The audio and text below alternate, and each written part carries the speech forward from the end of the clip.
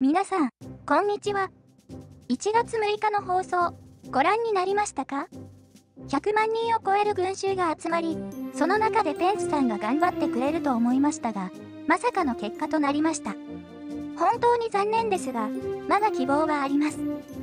ンス米副大統領が声明、憲法の下で、選挙人票への拒否権限を持たず、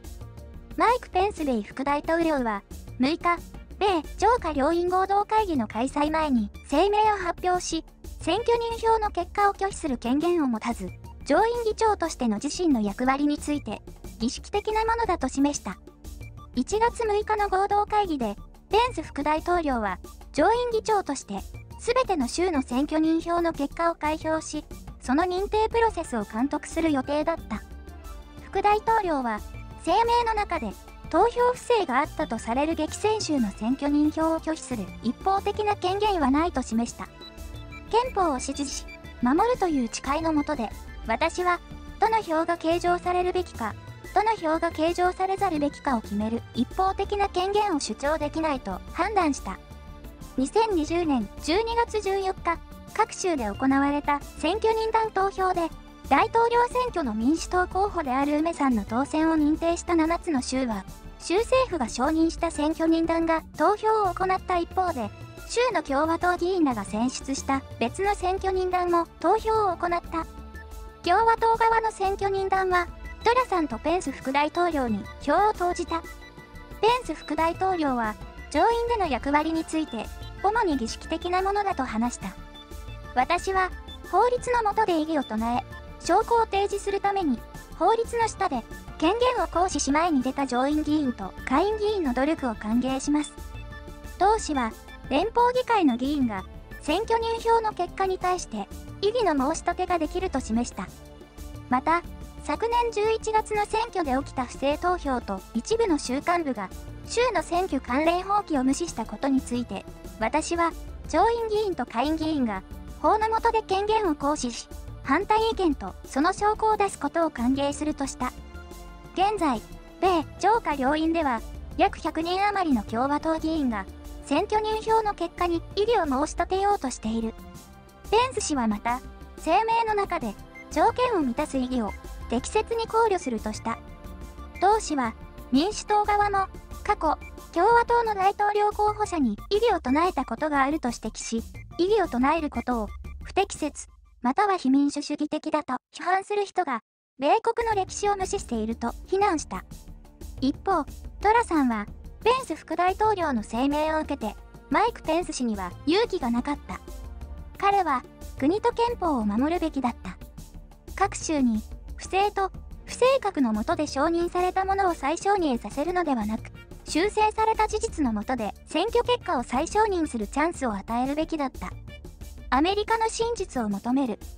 と、ツイッターに投稿した。トラさんは、副大統領が声明を発表する前にツイッターに投稿し、合同議会で、副大統領が、不正と詐欺に基づく選挙人票の結果を拒否するよう呼びかけた。アンティファが、トラさん支持者に変装、議会に侵入米メディア。トラさん支持者は、6日に、連邦議会の建物内に侵入したのは、支持者に変装した極左暴力集団アンティファのメンバーだと主張している。米紙ワシントンタイムズが同日伝えた。ある退役軍人が同紙に対して XR ビジョン社が顔認識ソフトウェアを使用し、フィラデルフィア出身のアンティファメンバー2人と連邦議会に侵入した男性2人を照合した。同情報筋はワシントンタイムズ紙に照合結果を示す写真を提供した。同報道によると、2人のうちの1人には、スターリン主義の支持者を意味するタトゥーがあった。XR ビジョンは、もう1人について、アンティファとの関係が不明だとし、しかし、黒人の命を大切に BLM 運動の抗議現場で目撃されたことがあると述べた。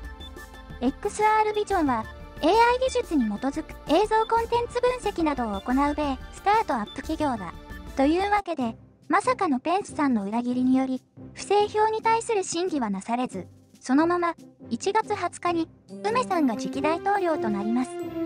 日本のマスコミでは、トラさんの支援者が暴動を起こしたと、まるでトラさんが悪いような報道をされておりますが、普通に考えれば、議事堂に一般人が簡単に入れるはずもなく、警察がアンティファグループを誘導している証拠映像もあることが情報として出回っております。これは CCP が香港で使った手口と似ているということです。また、この日、公開されるはずだった大量の不正に関する証拠に関しても、暴動騒ぎで一切公開されておりません。トラさんは平和的にこの事態を収集するために家に帰ろうと動画で呼びかけました。Twitter で文章化され発信された瞬間、規制がかかり一切見れなくなりました。一国の大統領であるトラさんのアカウントが12時間停止され、この暴動を平和的に解決したいと呼びかける動画は削除されるという異常な事態。しかし、このトラさんの呼びかけは、これから戒厳令を発令する前に必要とされる注意喚起ではないかと、情報発信する方もいらっしゃいます。また、リンウッド弁護士のツイッターによると、今回の裏切りで犯罪を完成させたというツイートもありましたので、想定内での出来事だったのかという情報も出てきています。そのあたりについては、まとめて動画にしていきます。ご視聴ありがとうございます。また、次の動画でお会いしましょう。